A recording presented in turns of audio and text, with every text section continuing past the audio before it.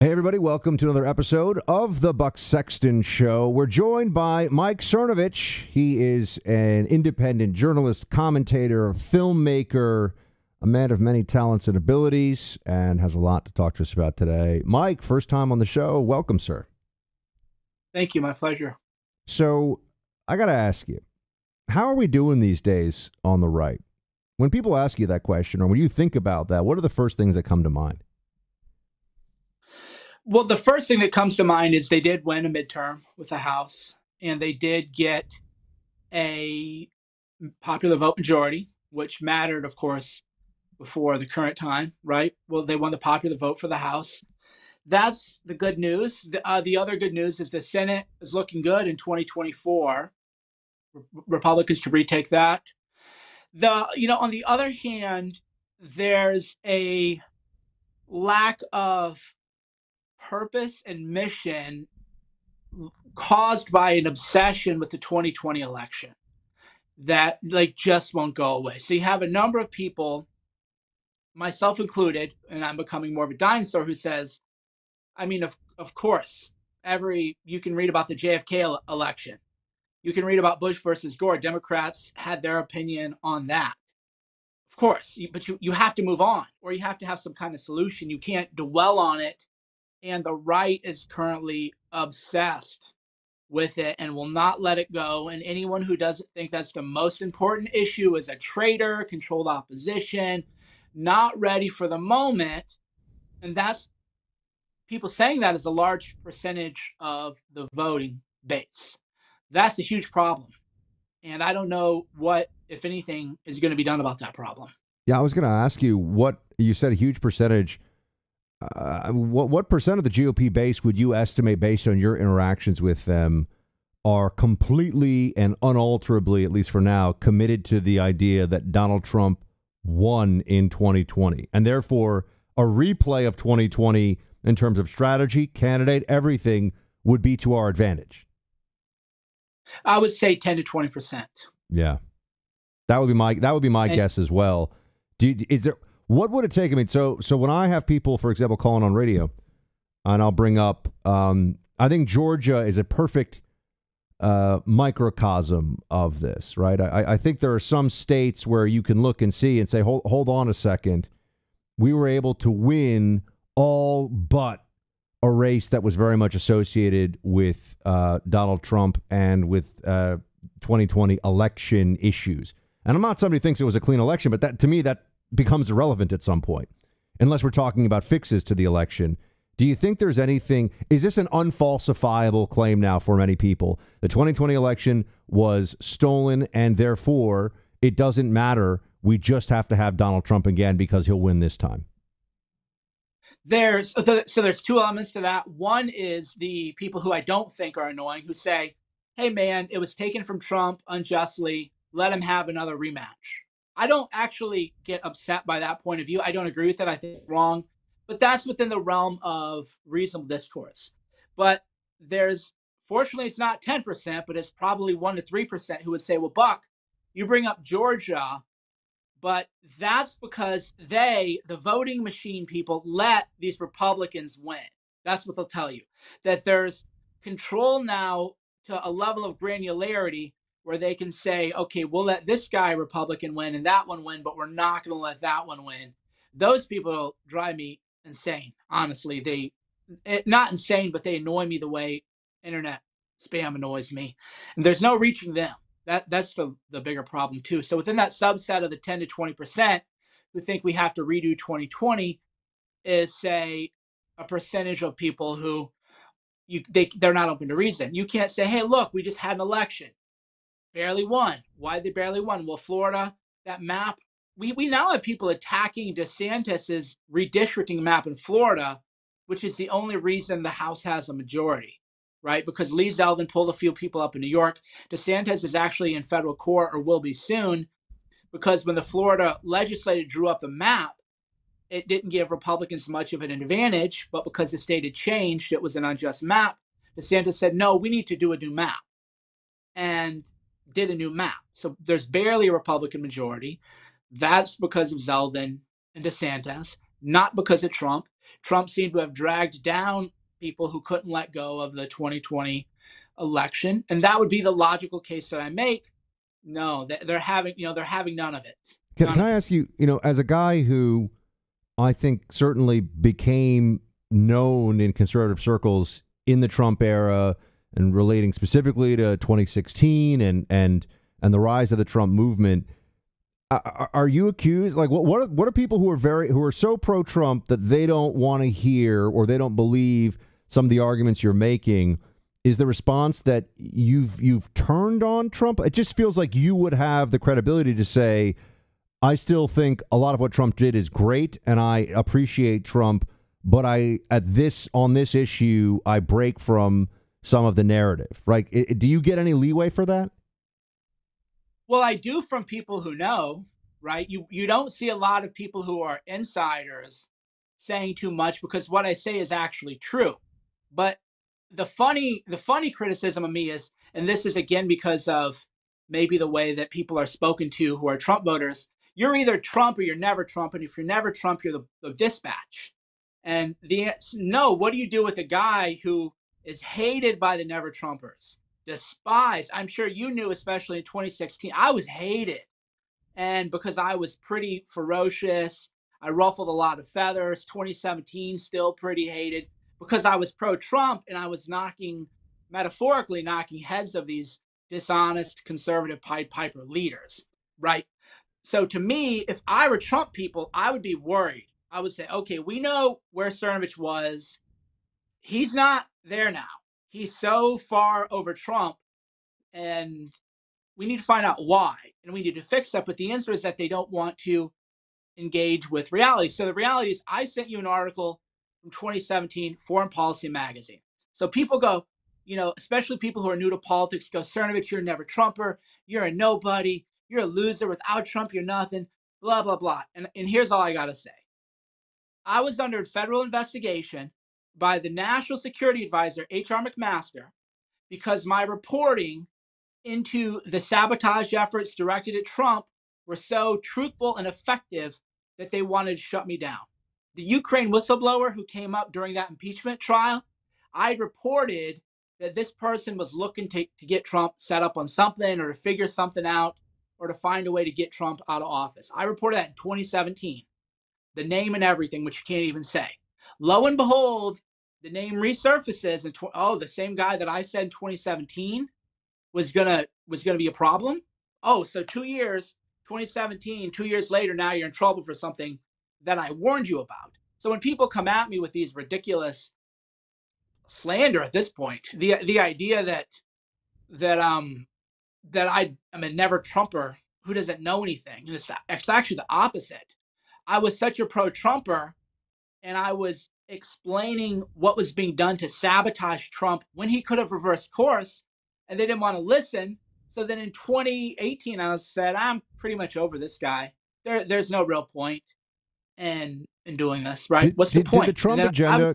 I'm sorry, Mike. Did the Trump agenda get subverted by people that Trump brought into his orbit, or was the apparatus and the deep state and the Democrat media just too much so that the promises were not able to be seen through? Right? What was it within Trump's control, or was it external forces that are too much for anyone to be able to break through to fulfill all the promises, or even the biggest promises of the agenda, build the wall, for example? Well, you know the answer to that. You were at Trump DC, and I'm sure you heard, because we were there in the same era, the same thing that I heard is the only way to get hired in the Trump administration is to prove that you were a never Trumper in 2016 and 2015. That was the quote unquote joke. If you want a job in the Trump administration, you better prove that you were never Trump during his campaign. And we saw it over and over and over again, who they put in charge of things at State Department. You can talk to people like Amanda Millies is still loyal to Trump. She still called him the president. She's still loyal. But you can ask her, and she'll tell you, because, again, what I say is not dishonest. They'll all tell you, oh, yeah, the people who are put in control were all never Trumpers. And people would go and say, why are you hiring never Trumpers? And Trump would just sort of raise his hand, How did that happen, though? You were there. How did that happen? How did never Trumpers take over the Trump administration? Seems bizarre. Trump never had any interest in getting into the weeds of how you create administration. Now, the excuse for that is, oh, when you come from the private sector, you hire people, everybody shares a mission, everybody wants to make money. Oh, poor Trump was naive, which I hate that line. I'm 45. I don't know how old you are, 41. but if you talked about me like that, I'd be insulted. Oh, poor Mike, helpless little baby. He didn't know. He's so naive. I would be insulted, and that's how people talk about Trump, like he's a geriatric. Oh, he just didn't know how vicious it was going to be. Well, he didn't. I mean, he had people telling him this. People like me were telling him this. A lot of people, probably people like you, were telling that to him, or his staffers at the very least. So the whole, oh, he just never cared. He never gave a crap about sitting down and saying, okay, I'm the president now. What can I do? How do I make this happen? He fell right into the trap when firing Flynn with the Russiagate stuff. He was distracted by all of these chaotic landmines going off about him, instead of saying, why don't I just hire people who like me and support me? And then, of course, Mike Pompeo started getting the security clearances, pool of Trump supporters. I was reporting that at the time. Didn't matter. He wasn't protecting his staffers. They were getting walked out from the National Security Council one by one. It was like a joke, like, oh, who's getting fired today, right? Rich Higgins, rest in peace, who succumbed to various medical conditions a couple of years ago, was walked out of the National Security Council. Brilliant guy, because he was too hard on China. He wrote this memo explaining how China, all of this is true now. If you go read the Rich Higgins memo, everything he said is true. So Rich Higgins was warning people about the Confucius Institute. He was warning people about how China's subverting the country via, university. And for that, he got fired, walked out. So why are people getting walked out? Can I just tell you one thing that even when I was in the CIA that I used to say, when they found out finally that I was leaving, they reached out, and I didn't leave I wasn't angry or any of that. I just got, honestly, cooler opportunity for me at the time, which was to start a media career, which I wasn't looking for, but it found me. But I just remember telling them, I said, guys, and this is from an analyst side, to be fair, but I said, one of the problems in our business, and I meant this in the whole national security sphere overall. If I was in D.C., I'd say writ large, because everybody in D.C. has to say writ large all the time. It sounds serious. But one of the things was that being right in the long run, meaning to be truly right, doesn't matter.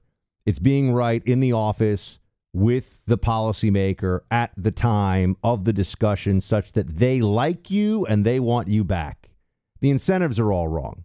And just to what you said about your friend, it doesn't matter who's right about the WMD. It doesn't matter who's right about U.S.-China. It doesn't matter what matters is, do the people making the decisions like you when you're a CIA officer, when you're an FBI, senior counterintelligence guy, whatever.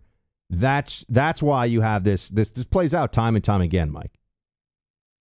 Yeah, and people were explaining that to Trump, but again, he had no interest in learning this. So that's why I bring up, I hate to be the old guy. It was well back when I was in high school. I scored 4 touchdowns.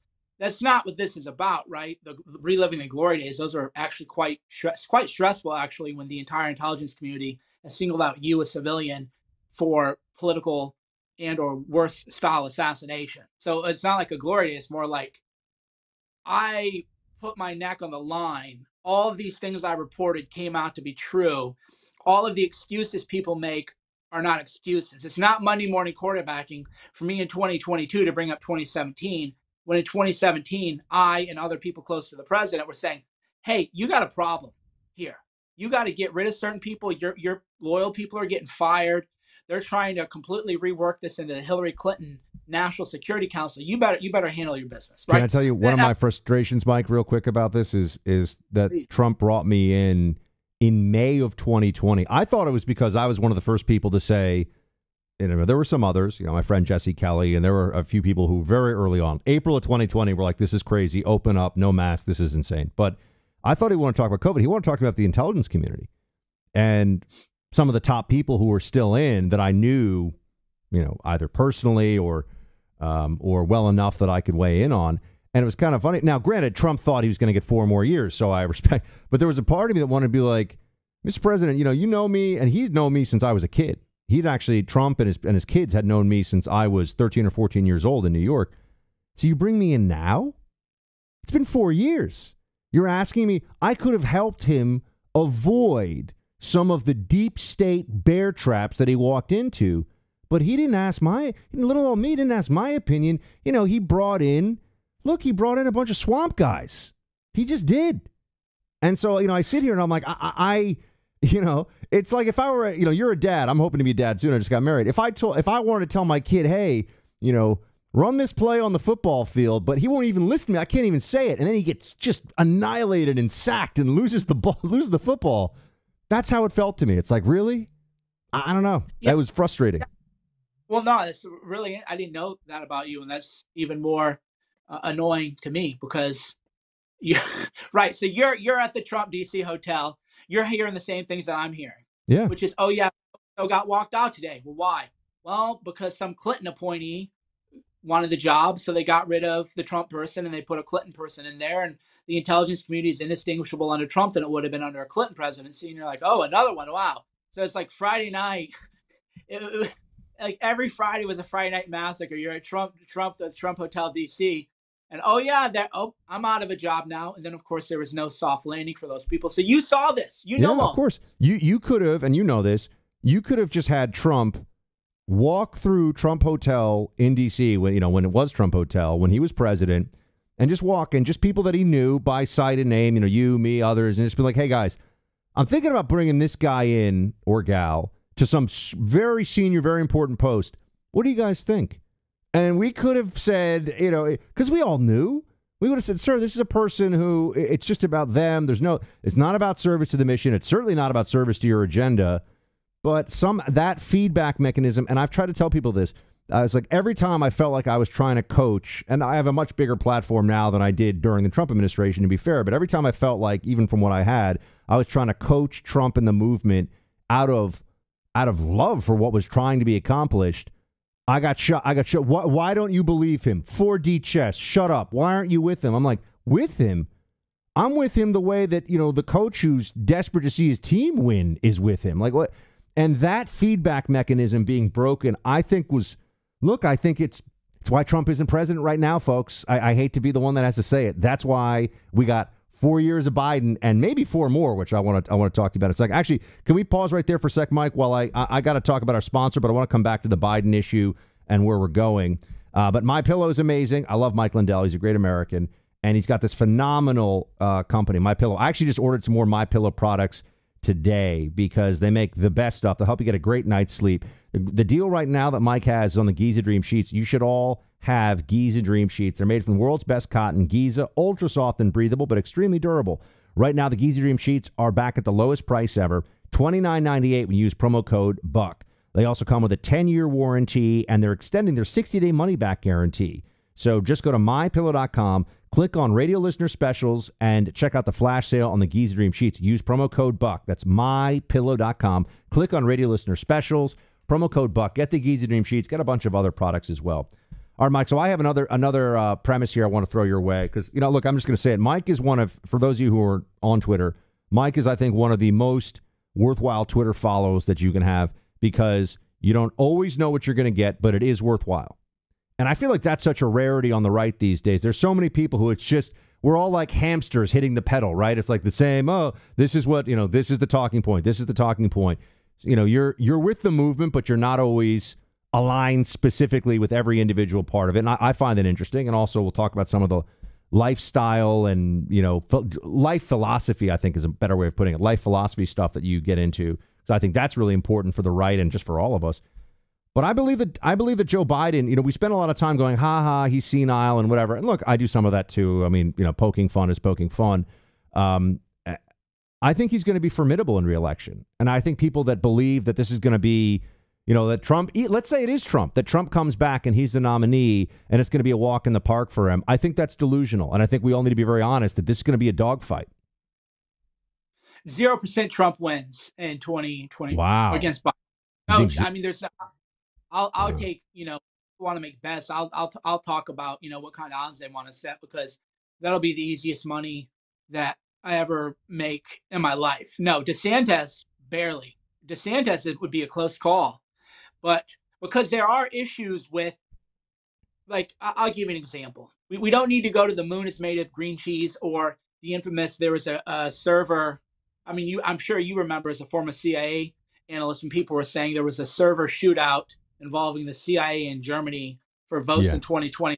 I was like, oh my God, Yeah. we have a we have a real problem here, and I don't know what we're going to do about it. But they can't. I mean, they can run ballots more than once.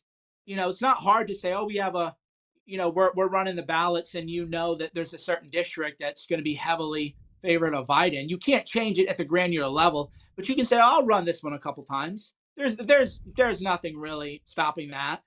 That's why you need more poll watchers, which was a big issue in 2020. The pipe burst in Georgia, and then suddenly the Republican poll watchers were sent away, and there was no real solution for that. So there's a lot of things in 2020 that aren't going to go away, and it's going to intensify. And that's why you need Ron DeSantis, who's going to say, "Hey, Buck, what do you think? What do you think about 2020?" And you're going to say, "Well, there was no CIA shootout to steal the server. The moon is not made of green cheese. But yeah, there are people doing double ballots. There are poll watchers. Our poll watchers were kicked out. That's going to come up again. There is ballot harvesting. That's going to be a big problem. They're going to these massive apartment complexes and maybe old folks' homes. So we need to start looking at addresses because they're filling out the ballots for senile people. A lot of that was shown in 2020, right? Oh, here's you got 150 votes out of here, and it turns out it's a senior living center, right? So there's a lot, and because elections are so close, everything like that really does matter, and you need someone who's going to focus on that. Well, this is the part of it that I also got very frustrated after 2020, because anybody who wants to talk about how we can find when there's illegal ballot harvesting, find that, stop that. Anybody who wants to talk about mail-in ballot campaigns for Republicans and how we need to fight fire with fire in states. Look at Florida. Look what Ron DeSantis just did in his reelection. Mail-in ballots can be done. It can be done safely and securely, but you need to get this stuff set up. I'm all about that. And looking for fraud and setting up systems to catch fraud, I'm all about that too. But whenever I say to them, at the end of the day, it's scoreboard. And if they put up the points and we can't prove that they cheated, thinking they cheated is one thing. Fine. Yeah, sure. I think they cheated, but I think they always cheat. If we can't prove it, we lose. And this is just where we come to. I mean, I had people in the months after the election, I'd be like, and I don't mean when Trump is still in office. I'm talking about, let's say April of 2021. I'd say, President Biden, and I'd be at live events. They say, don't call him that. He's not the president. And I look at them like, guys, he is the president. You could say he cheated and it sucks. And I wish it weren't the case. But we gotta push through this a little bit. And I just worry that the thinking of the 2020 obsession is going to be a big problem for us in 2024. And I try to tell everybody, Joe Biden, look, yes, everything you say about him, he's a clown. His son is a disaster. They're criminals. They peddle influence. I mean, no one criticizes him and sees it, I think, more clearly than I do. I mean, other people see it the same way. But Mike, he's going to get 49% of the vote, right? I mean, that's where we are. And I just need everybody on the right to understand that, because I see these polls. Oh, people think Biden shouldn't run again. Guess what? If he runs again, those people who are Democrats are going to vote for him without a second thought. We just had an election. That's what I tell people, too. People send me polls here and there, and I go, we just had a midterm, brother. Why are we talking about polls a few months after a midterm? Yeah. Right? That's how I feel about polls. 61% of the country says that it's going the wrong direction. Great. We had an election, and 61% of the electorate didn't vote Republican. Right. We didn't have that wave that we thought. It was all very close, hotly contested elections. Boebert almost lost her seat. It was brutal. And again, without DeSantis and Zeldin, it very well may have been a narrow majority under Nancy Pelosi for another 2 years. So I don't know. And this is, again, my biggest problem with the right, and probably this falls into my overall life philosophy. If you have an audience, you have to be a leader, and you have to lead your people in the right direction. You do not pander to their delusions because you want another click, you want another retweet or whatever. I've never pandered to everything I've said, even the things which are even the crazy things I've said are aging better than maybe I thought. It's because I believe it, and I want to steer my people in the right direction. And telling our people, oh yeah, 61% Biden, wrong direct. I say Shake them up. Did you not pay attention to what just happened? 222 seats. And it turns out Santos, we're going to just plan on losing that one. So you need to just be thinking already, how are we going to get Boebert reelected? She double recounts, right? Barely. That's how close everything is going to be. Every vote counts. Orange County, they're still 1 seat shy of where it was before the ballot harvesting of 2018. So even though the California GOP has gained ground and retook a bunch of the seats that were wrongfully taken in 2018, there's still a seat shy. I was thinking of sheets. I was thinking of the Guys at Dreams sheets, actually, but it's the electoral seats. And that's what we have to do, is just shake our people up. You guys, you need to focus on the right issues. I think that's essential. I want to ask a question. We'll hold, because I have to give a word to our sponsor for a second, Mike. But when we come back, I want you to address this. Why is Mike Cernovich considered so controversial? I want to. Can we get into that a little bit? Because I follow your Twitter, and I'll sometimes say, and even sometimes people on the right are like, oh, I never get really, Cernovich, he's so controversial. I'm like, are the people in the black helicopters going to come and kidnap me because I follow Cernovich on Twitter and like some of his stuff? We'll get back into that in a second. But the Tunnel to Towers Foundation, I'm sure so many of you heard about it, does phenomenal work, really important work, keeping the obligation, the debt of honor that we have to America's heroes. The foundation honors fallen and severely injured heroes and their families with mortgage-free homes. This year alone, hundreds of Gold Star and fallen first responder families with children and our nation's most severely injured veterans and first responders are receiving homes. More than 500 homeless veterans received housing and services last year, and more than 1,500 are receiving housing and services this year. This coming Memorial Day, all of the brave men and women lost since 9/11 in the War on Terror are having their names read aloud in a Tunnel to Towers ceremony in our nation's capital. Through the Tunnel to Towers 9/11 Institute, a foundation is educating kids in kindergarten through 12th grade about our nation's darkest day. Join Tunnel to Towers on its mission to do good. Please help America never forget its greatest heroes and honor our obligations to them. Donate $11 a month to Tunnel to Towers at T2T.org. That's T2T.org. All right, Mike. Cernovich. Controversial. Why do they come after you so hard, man? Well, what did you do to upset the apparatus so much? Yeah, I often say I'm probably the most widely read person that people won't admit that they read, because I'll say something no one else had ever said, and then all of a sudden that's circulating widely. And largely, the reason I'm controversial or seen that way is in 2015 and 2016, I viewed the presidency as an existential crisis, and stopping Hillary Clinton was the most important thing that I could have ever possibly have done with my life. And I didn't have kids. I honestly didn't care if that election killed me. I didn't. Where I was at the time, we would have been in World War III with Syria, and Hillary Clinton won. So as much as I, Trump this, all the criticism is buffered by the fact that we prevented World War III by working to elect Trump, and everyone should feel good about that for humanity. That was one of the greatest gifts that we could have given humanity in our lives, and Trump deserves all the credit for that. But if 2015, 2016, I was pretty mean. If you were a, conservative was the term, like we fought viciously, and we weren't nice to people. So I made a lot of enemies, which, as you know, that's not a good way to be an influencer or a media personality. It's not good. Like lately, I think Jordan Peterson has been doing things to sabotage the right. Who's going to criticize Jordan Peterson except me? Nobody can say that I'm wrong, right?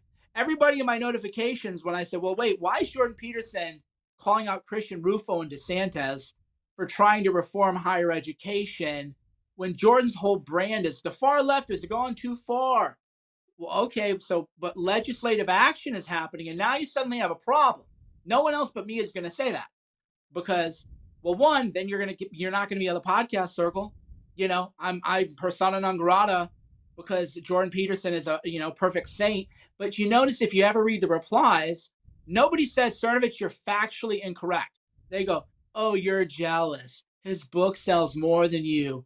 Blah blah blah. Which is, and anybody who knows can attest, I'm not trying to ever get on anyone's podcast. I always say, find an email of me trying to be on someone's podcast, right? That's so far from where I don't want to do. But there's no one who, if I think you're steering the right in a bad direction or the country in a bad direction, I don't care how popular you are. I don't care if you have this halo effect on you. So I'll criticize Trump and Jordan Peterson in the same tweet, and then then I'm controversial now. Oh, Cernovich is at it again, rather than just say, okay, well, but is he actually correct? Though? Is this a correct point?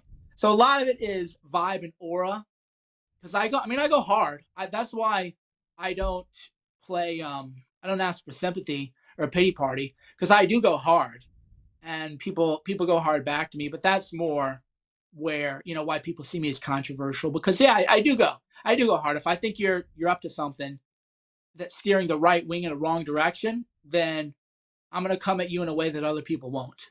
Speaking of the Jordan Peterson, I mean, one thing that I do think is getting a lot more attention, there's Jordan Peterson, and then more recently there's been Andrew Tate, who, as I speak to you, is still in prison. They have leveled all these allegations against him. He's an American citizen who has not been afforded time before a judge. They're just holding him.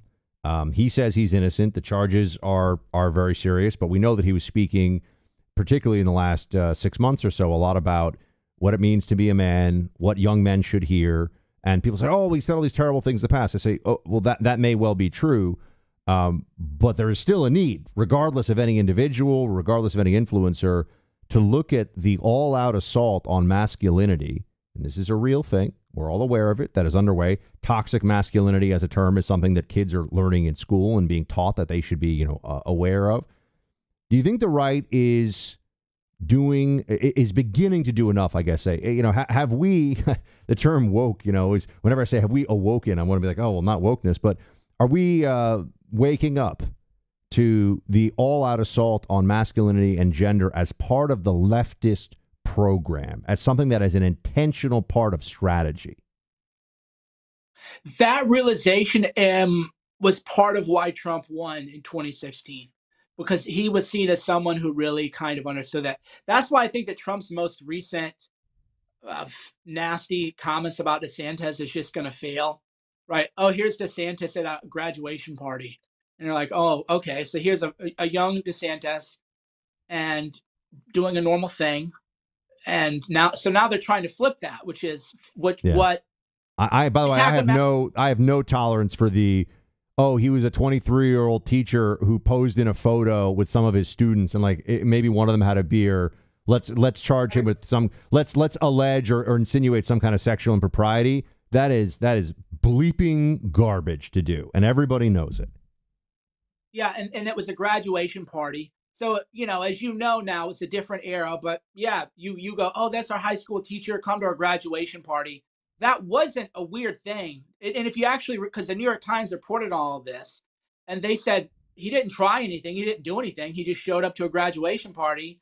The kids are like, oh, hey, how you doing? How you doing, teacher? And he's like, hi, and walks away. And then the New York Times couldn't even turn that into anything, right? So if you go back and read it when they tried, everybody said, oh, yeah, nothing weird happened. Oh, but in hindsight, he shouldn't have done it, right? That's where they lend it to. So that just shows that people playing into that narrative, they're playing into the left-wing narrative, which is that, okay, so if you're a 23-year-old or 22 to 24-year-old man and you're with an adult woman just in the room, you're a groomer now.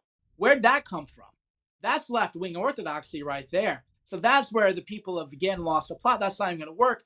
But that shows how deep the memes are now, when people on the right don't realize, oh, yeah, I'm actually being played. Or, for example, the Andrew Tate thing now, people are, if you go read those articles, boy, the headlines don't match what's in the story. The headline is, the latest BBC one I read was, oh, and I'm in trouble for the Andrew Tate thing, too, because we've had cigars together, too. So that's another reason I'm controversial. So I've been embroiled in scandal after scandal where that because I've smoked cigars with Andrew Tate, I have to either disavow him and convict him, or I'm just like, well, wait a minute. Why don't you read the articles? The latest BBC article was a woman who said that, oh, yeah, I did cam and he gave me half the money, but I felt like he manipulated me. Oh, and she had done sex work before, and then she left and they broke up. Right. So the headline is Andrew Tate, abusive boyfriend, manipulator. And I go, okay, well, maybe this is finally, maybe they have something finally. And then you read it. And I go, wait a minute. So he had a relationship with a sex worker. He tried to get her to do camp. She didn't want to. Eventually she did. He split the money with her 50-50. She decided the relationship was toxic. That goes both ways. Relationships with men and women are both toxic. That happens regardless of gender. And then she broke up with him and left. It's like, okay, but we're being told that the Tate brothers are the real life Taken movie. That's the narrative. The narrative is they're kidnapping people.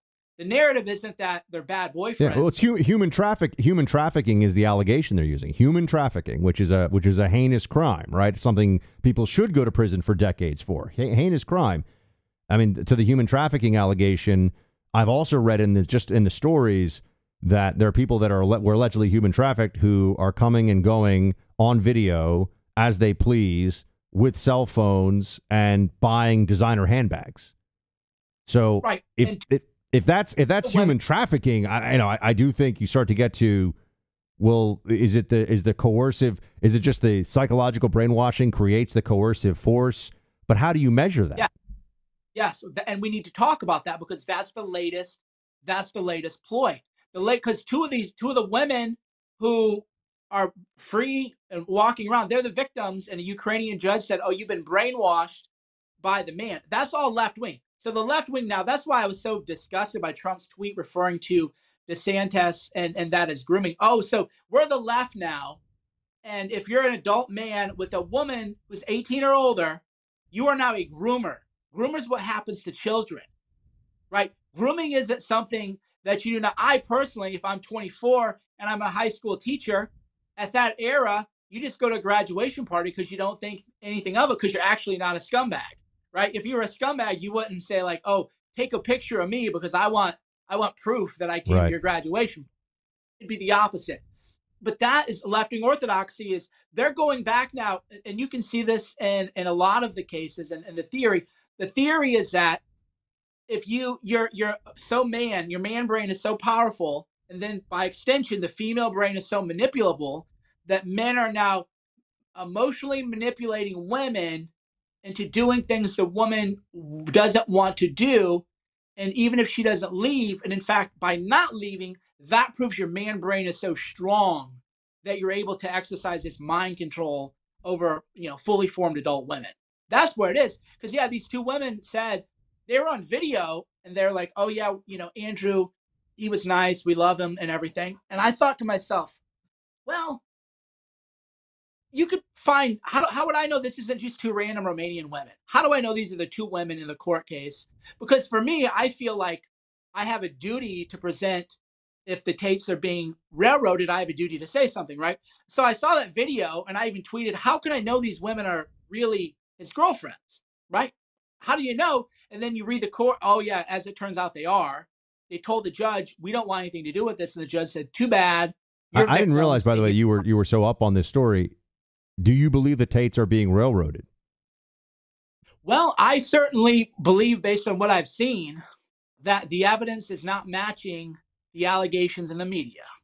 Because if you're telling me there are 6 victims and 2 of them have said we're not, and you're saying we don't care if they say they're not, they still are, then that means that a lot of pressure has been applied probably to the other 4. I did see this, by the way, in one of the reports. There were women who have come forward who are considered to be some of the human trafficking victims who have told the court, and this is on record, or told the authorities, I should say, police, that's laughable. We, meaning these 2 women, I think there were 6, we were absolutely not human trafficking victims. That is reported right now. Right. So we know for a fact 2 of 6 say we're not, and we know the judge said we don't care. You are. So what's this say about the other 4? Were they leaned on? Were they pressured? Were they real? Well, that's why I would like to see evidence. So then the BBC goes, "Oh, we met one of the Tate's old girlfriends, and he's a terrible, terrible guy." And then I go, "Okay, well, let's read the article." And that's the article I just mentioned. Do you think the Biden administration is putting pressure on Romania in this regard? Or is that just too far-fetched? People have reached out to me to say they think that is an element here. If you believe the Tates are being railroaded, and we just say that's an if, would you believe that the Biden administration may have a hand in that? I think that it's more subtle than that. I think that just like the DNC doesn't have to tell Twitter to take things down, the FBI does. I think with the Tates, you had guys who were trying to be basically tweet out rap lyrics, right? Whenever people go, oh, here's this horrible video of Andrew Tate, I say, you know what? If you're like me and you want to ban pornography and you don't believe rap music should be listened to because you think you're hypnotizing yourself to negative lyrics, if you want to ban, I don't know what you heard about me, but I'm a PIMP from the radio, then I'm really interested in what you have to say about offensive videos. So we're going to ban Snoop Dogg, the pimp. We're going to ban all that rap music that talks about pimping, right? Oh, no, you don't want to do that. Oh, you don't want to ban pornography. Oh, that's interesting. So you participate in pornography or watch it, but then if a man is involved in the production, now he's a groomer trafficker, even if the woman said she willingly did it. And if you talk like a rapper, then that has to be taken as true, but rap music, right? You see, there's no coherence to it. So what I think happened is pretty simple. You're the Tates, you want to get known, you make exaggerated claims, and then you start saying that you're bribing government officials that you're not really bribing. What do you think is going to happen? Right? That falls into the category of, what do you think is going to happen? You're embarrassing people. You're embarrassing powerful people in a government. I will tell you that there are people on the right who, when Tate was talking about how the corruption works in his favor, and this just I draw on my background in the CIA and learning a lot about other governments, which is the most fascinating part of being in the CIA, because obviously we got a lot of info. You know, other government, we do have more sophisticated technology. We do get a view that they don't want us to have, obviously. And the one thing that will get you in trouble in a corrupt country is bragging about the corruption in that country that you say is in your favor. That's like, it's like the first rule of Fight Club is never talk about Fight Club. You're in a corrupt country, Eastern Europe, anywhere else in the world, and it's working out for you. It's going to stop working out for you the moment that you say, oh yeah, the corruption here benefits me. I think the Tates, that's a lesson from this process, irrespective of everything else, you know, whether there's pressure being brought to bear to bring these charges, et cetera, whether they're guilty or not, which I don't know and I don't profess to know. But I do think that you don't want to talk about corruption in a corrupt country if you're planning on staying there. Right. If you're really doing it, too, which makes me believe that I think it was just all an act. I think they're trying to be real life rappers. They were mimicking what rappers say. And because if you're really bribing people and bragging about it, then I have to reconsider my view of you, right? And there's nothing about the Tates that indicates that they're low IQ, right? You can say they're evil. You can say whatever. That's a moral judgment. You can say they're evil, but nobody has ever said they're not. I don't know Tristan really, but I mean, I've just from what I've seen in interviews with Andrew, he's clearly a high IQ individual. Like that is obvious. Right. So if you're high IQ, you're bribing government officials. Would you brag about bribing government officials? Right. That's kind of how I see it. And then, of course, people who don't like the Tates have to wrestle with the corruption issue, namely that the Tates were arrested in March 2020. They were released the next day because apparently video evidence cleared them. Then they get rearrested in December. Okay, so was Ukraine corrupt in March when they let them go? Are they corrupt now? Why aren't they being tried? Why are they being held? You know, because Ukraine has this weird system where you can be charged but not really tried. Is this limbo? Romania. They're in Romania and they can be held. I think you can be held. I read that you can be held for up to a year without actually having a trial. A year. I mean, now J6 defendants can apparently in D.C. be held for about 18 months in solitary for, in some cases, nonviolent crimes. So, you know, we're going to poke at Romania on this one and say, oh, my God. But as we know, if you get on the wrong side of the deep state in this country, that can happen to you. But I wanted to ask you, though, on a more positive and constructive note, for young men, because one thing that I can tell does really rattle the left is when young men have this moment of recognition that the left wants them to be miserable, unhappy, weak, controlled, and effectively, low T, low IQ, do what you're told, triple mask, get your 7th booster shot, and sit there, call yourself a male feminist, don't excel, don't exceed, don't suppress all your masculine urges. And the right actually has people, by the way, like you and others, who are saying, no, actually, being a man is what you are meant to do. And that inspires, I think, young men. I think there's something important there.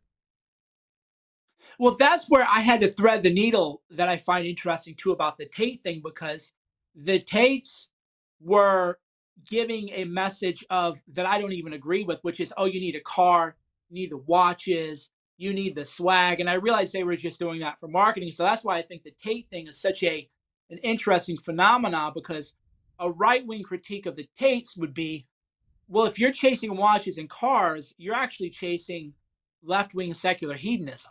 Right, you're not teaching, and I realize the Tates did more, and now I'm gonna have the Tate people mad. I love this because I'm gonna have the Tate haters mad because they're gonna say I defended him, and I'm gonna have the Tate super fans mad because they're saying that I'm like somehow attacking them, right? But the way I look at it is that you don't ever see me fronting, you don't ever see me flexing. You don't want to do that. What you want to teach young men is find your purpose, find your mission. You're allowed to have one. You don't have to live for women, because too much of the conservative Christian movement, unfortunately, is, oh, you're a man, your job is to be like a pack mule, load yourself up, and well, where? That is not even necessarily biblical, right? So where are you even getting that in the Bible? So there's a third way, which is masculinity is about finding your mission, finding your purpose, waking up and trying to accomplish something, right? Trying to fight with the dragons, trying to wrestle with the oppression, trying to have some vibe, right? Some aura. So much of it is a feeling. And that's what men not only need to be told, but that's what people like us have to try to model in our own way. Which is, hey, look, man, you're going to get beat up. People are going to say stuff about you that's nasty. I've been attacked over Eliza Blue and Tate. Imagine the same 3 weeks you're attacked for allegedly the human trafficking thing, and then allegedly for knowing somebody who is allegedly maybe has an alternative narrative on her own trafficking story, right? But that's where you just, as a man, you just say, man, this is part of life, right? How lucky it is that we get to do this all day and we get to take these attacks. Imagine how our lives could have ended up so differently or so much less interesting. And I think that's important. I do think that the same way that if you believe in the duality that is central to our existence, right? If you believe in heaven, you believe in hell. If you believe in good, you believe in evil. With the basic framework for understanding our day-to-day lives in place, or our existence, I should say, you're going to piss some people off, because if there's evil in the world, there are people doing evil, and if you're going to do something about it, you're going to upset those who are wrong. You're going to upset those who are making the world a worse place. So while, I don't go out there looking to stick my thumb in the eye of people, there are people whose hatred or disdain or whatever is a badge of honor. And I do feel that way. Right. And, you're smiling. You do enjoy poking your finger. It's okay to admit that. That's true. It's okay to tell men, what, conflict is good, but it needs to be conflict for the right cause, right? It's okay to have a little bit of indignation if it's righteous indignation. It's not okay to be a Karen. It's not okay to be crying over nonsense. It's not okay to hate women, or to say because you had some bad dating experiences that all women are like that. And it's not okay to just be a pack mule or get walked on either. Conflict is okay, but you need to, again, find that purpose within yourself, and then find out that it's a righteous cause. And then conflict is good, and it's necessary, and I think it's very healthy and is very masculine. One thing I want to ask you about, there's this trend I'm sure you've seen of women shaming men for allegedly looking at them in the gym, right? You've seen this, and this has got a lot of attention recently. There's a lot of things I would say about this. I mean, I go to a gym down here in Florida where I'd never experienced this before in New York City, but there are a lot of women in the gym who are, and I just got married recently too, so I've got the blinders on. But there are a lot of women in the gym who are influencers. Some of them are known to other gym staffers, for example, as having very lucrative OnlyFans careers, things like that. And so that's very common here in South Florida at certain gyms. You're just going to look at this. For people to look a certain way, they have to spend a certain amount of time in the gym, and I get all that.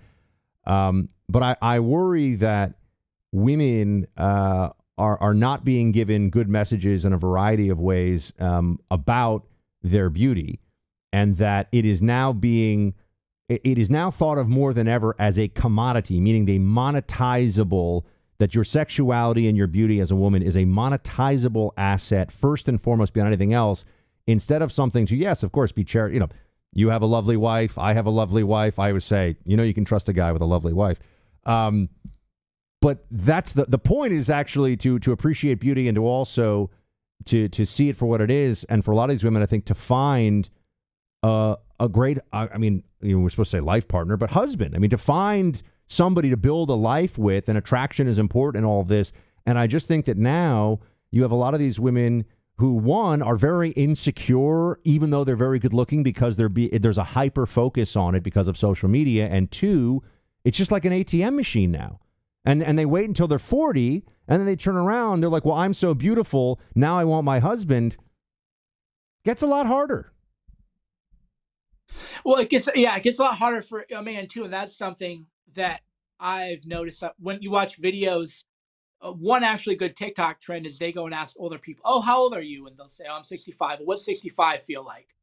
And one of the themes is that you see the world the same way, but you're old now, right? And if you're a man, you usually have more self-awareness, and you realize, okay, I'm an old guy now. And for oftentimes for women, it's harder to make that transition, which is in your mind, like, you're 41, I'm 45. In our minds, we're still like 25. Right. And that's actually how men get injured doing things, because you're like, oh, no. My wife asked me earlier to climb a tree. And I was like, I'm not going to climb that tree. She goes, well, I go, because if I fall down, I'm going to hurt, man. If I were 20.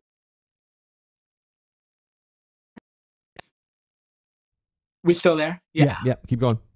Yeah. And so the world looks at you differently, and a lot of people have to accept that. But as to the gym thing, it's like a lingerie show, man. Sometimes it really is ridiculous. One gym I start going on a different hour because I don't want to just have those prurient thoughts. Like I don't watch pornography. I try to avoid the IG. I change my algorithm so I don't see, all that kind of stuff.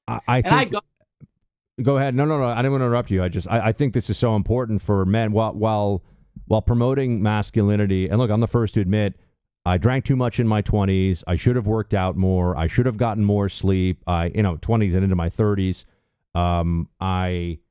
There were some things that I would change differently about my behavior. I will say, I've actually never said this before on radio or on podcasts, but I made the decision, maybe it was about 15 years ago, to just no pornography. Just like just no pornography, because I really started to feel like there was a desensitization that occurs from it, where you can appreciate, just everyday female beauty.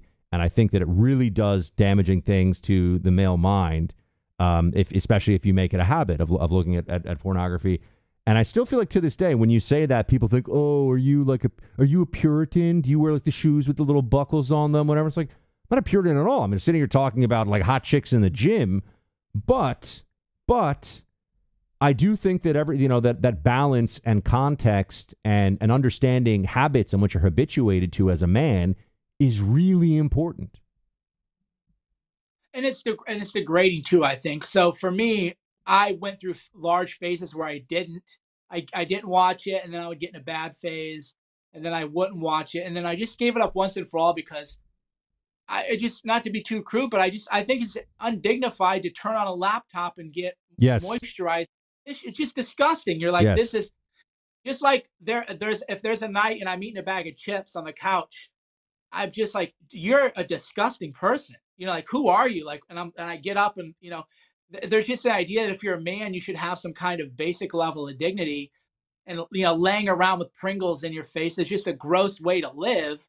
And the same thing too is, going to fire up the old laptop. That's gross, man. You don't want to live like that, right? You are capable of so much more as a man. So how do you, I totally agree with you. And I think that people on the right should feel more just people in general should feel, guys in general should feel more comfortable talking about how I think one of the ways that the apparatus tries to control you is actually through the desensitization of the 24/7 access to pornography and the normalization of that. Like there's just, for a long time, people forget there was more porn being watched on the internet than literally anything else. I mean, right? And again, I know it sounds like I'm like, like church lady, like, why are all the people watching the porn? It's like, no, that's not what I'm trying to say. I'm trying to say it's not good for the guys who are doing it. As somebody who appreciates female beauty and thinks that, having an attractive girlfriend or wife or whatever, something that should be aspirational for men. And, attractiveness is in the eye of the beholder and all that. And I get that, too. But I think that this is an area where there could be a lot more done. Mike, I could talk to you for like 3 hours, but I'm not quite at the level yet, like the Rogan 3 hour long podcast. So we're going to have you back for another time. I just wanted what makes you feel positive about the future and that you think people should hear. And then I want you to tell everybody where they should go to follow your work and just sort of see what you're up to these days. Well, what makes me feel positive about the future is always remember we just had the 100th anniversary. Recently we had the 100th anniversary of the end of World War I. And I always encourage people to go read about that war and what our lives would have been like if we had been a draftable age and the Battle of Somme and learn more and more and more about World War I. Do you have a favorite World War I book? Yeah, Paul Fussell wrote a book. He also wrote a book class about it. And I forget the book title, but Paul Fussell's book on World War I is my favorite because it ties in a lot of poetry and a lot of the literary devices at the time. And the death tolls are literally incomprehensible. What would it be like 100,000 died right now? Well, that happened. And there's 100,000 men dead. And that makes me optimistic. Also, why we have to make sure we don't bumble our way into it with Russia and Ukraine, because World War I, we bumbled into it. So that is it's still the best time to be alive, man. All this, there's a war on men, all that's true. You would still never, ever, ever have wanted to have been born in another era, because as a man, you can create your own destiny, right? I don't believe in living the life of a hedonist, but if you wanted to live the life of a Roman emperor as a man, you could do that. And don't do that, guys. I don't think that's a good way to live, but you could. There's never been a time in the history of the world where you as a man can really choose your own adventure if you want to work for it. And every day I'm grateful, because look at us. We're talking like this now. This would have been impossible.